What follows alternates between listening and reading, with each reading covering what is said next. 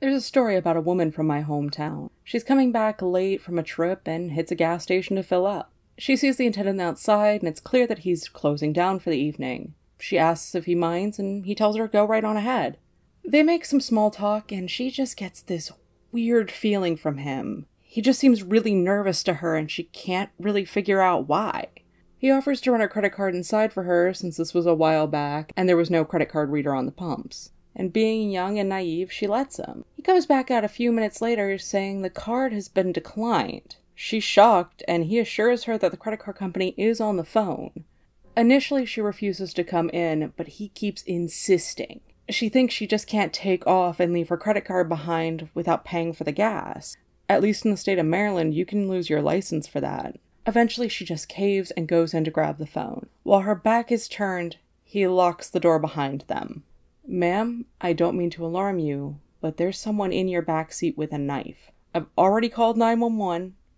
I just wanted to get you in here before he realized I saw him." Understandably, she freaks out and assumes the attendant's just some crazy person who's lying to her, until her peripheral vision catches somebody climbing out of the back passenger seat of her car, knife in hand. This legend can be tracked back as far as 1967 with some certainty. In 1982, it showed up in an Ann Landers column presented in the well-worn Friend of a Friend format. In that same year, David Letterman also told the story on his show. In some versions that keep the gas station element, the attendant ends up marrying the woman he saved, and they live happily ever after. In some versions, the would-be attacker climbs into her backseat at the gas station. They're still caught, normally by the attendant, but every now and again in their patron. By far the most popular variant on this story is another motorist catching our would-be killer. They're driving behind her, see them in the back seat, and every single time it looks like they're going to strike, they either flash their high beams, honk their horn, ram the car. Once or twice I've even heard discussions of pit maneuvers. Eventually this motorist either runs her off the road, or she's so freaked out she pulls over herself. That version tends to end with the other motorist warning her, but there are other times they'll just shoot the guy with no warning or explanation, and she pieces together what happened. And sometimes in this iteration, she's able to shake the other driver and makes it all the way home by herself, and in that moment pieces together what the other motorist had been trying to do. This is also the only version where she saves herself. Sometimes the woman's driving along and stops because she sees a doll on the road, and this provides a distraction for the killer to climb into her back seat. This is a play on stories of people who stage car accidents and/or lie on the road faking injuries in remote areas. When a good Samaritan stops to help, they're swarmed by their partners and robbed for their money and possibly car. One such occurrence involving 2 cars happened in Philadelphia in 2012 and in Raleigh, North Carolina in 2017. Articles about those will be linked in the description. In more lighthearted tellings of this story, the cops show up, guns drawn, only to find out the man in the back seat is her boyfriend. What he's holding is roses and an engagement ring. There is a supernatural narration that has a crazed person leaping out of nowhere and start shouting gibberish and slamming their hands on the car. The woman runs from them, but no matter how far or what direction she drives, every time she stops, the same crazed person appears and attacks her car. She ends up running to a police station to tell them about this. The police calm her down and offer to drive her to her home or another safe place, but when they go with her to get her things from the car, they find the killer hiding behind the driver's seat. The crazed person was the ghost of one of the killer's victims, trying to warn her.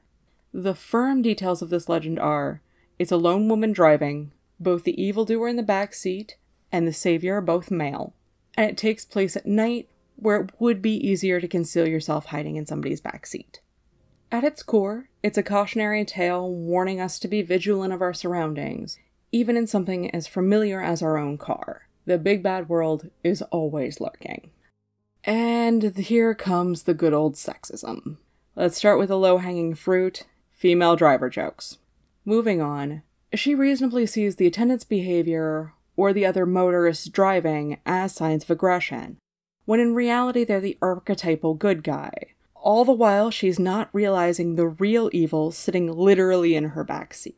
Despite this basically being their modus operandi, This was created long before the term nice guy was sarcastically coined, but the parallels are hard to ignore. Why is she ignoring such a nice guy in front of her face when there's something truly evil in her car? You know, metaphors. She's also portrayed as the very definition of the helpless damsel in distress, a trope that pushes the idea that all women are victims and that most men left unchecked are victimizers. On a more positive note, it reiterates why you shouldn't judge a book by its cover, or in the case of the attendant, their job. While his odd behavior is because he's trying to help her, there tends to be an underlying tone of her looking down on him even before she clocks that. The segment in the film Urban Legend is a fantastic example of this. Even before hearing the attendant's speech impediment and dismissing him due to that, she's already being a bit rude. That's just her excuse to amp it up. This story is also a play on Americans' love of cars and personal space. On average, Americans prefer to be 2 to 3 feet away from acquaintances and strangers. Relatively speaking, this is larger than many other cultures. We also use cars in lieu of public transportation more often. While many areas have solid systems in place, urban sprawl and a myriad of other factors have left us behind other developed countries on that front. This is being noted because from a non-American's point of view, this can read as an odd preoccupation with cars and the space they create around us. We don't have a monopoly on car culture, but we certainly are the stereotype.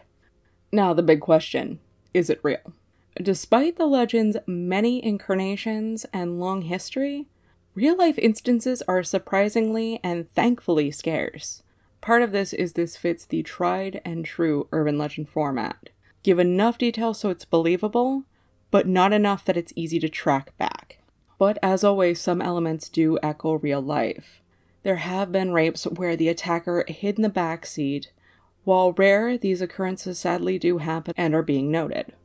As for carjacking, the vast majority of assailants open the door and get in the car while the driver's behind the wheel. For tactical reasons, there's very little lurking in the backseat. Surprising the driver while the car is in motion can lead to an accident. The attacker wouldn't be buckled up for obvious reasons, and even in the back seat, an unbuckled person in a car crash can cause serious injury if not death to themselves as well as the driver. It makes no sense for them to risk their life like that. The version where she drives home and finds the killer herself is one of the few versions that seems to take this idea into account. There is a source that claims that there is a headline dating back to 1935 in the Palo Alto Time, with the headline, "Man lurking in backseat, slugs girls, hurls victims to the ground, steals car and purses." While this claim does come from a credible news source, I couldn't backtrack this far enough in the publication's archives, hence the uncertainty of the statement.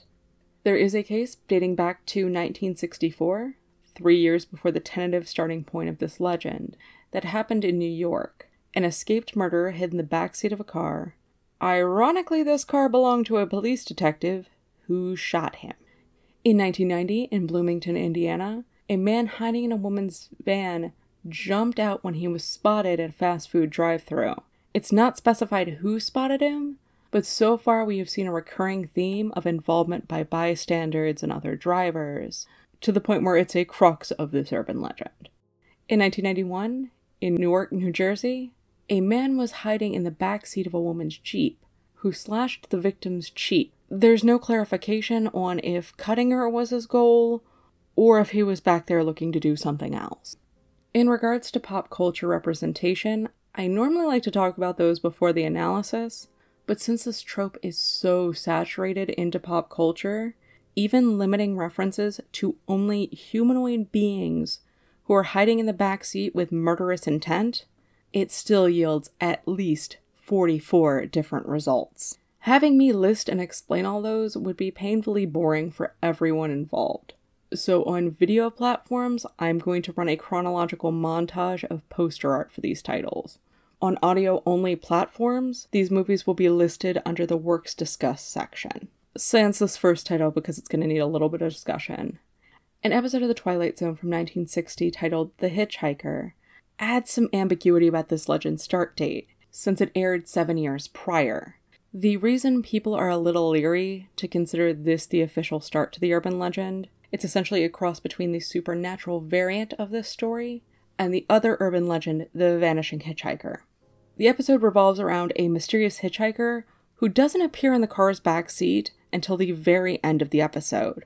But the panic he causes, the lone woman, and the fear and confusion is in line with our killer in the backseat. We even get a gas station at one point. The catch is the man she thinks is threatening her is actually trying to tell her that she died at the beginning of the episode, giving it that splash of Vanishing Hitchhiker. And yes, this was also a pretty clear influence on the 1962 film Carnival of Souls.